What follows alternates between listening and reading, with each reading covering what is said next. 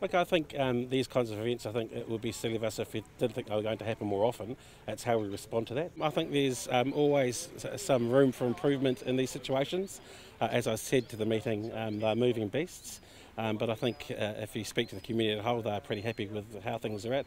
I think you've also got to remember this is a pretty busy time for the Coromandel. They've got lots of visitors, and you saw this community of Te Puru also played host to a number of tourists who found themselves stranded here. So I think on the whole it's a pretty good response. With our drowned houses, we needed power and water, and we had neither.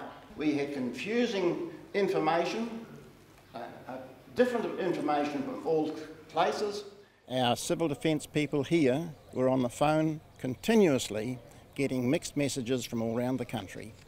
There was no apparent line of command, and that failed us. We're shattered. We did very, very well. We didn't lose anybody. We lost a few cars, which you perhaps shouldn't have. A lot of damage to the houses, the ones that got damaged. There's quite a lot of damage.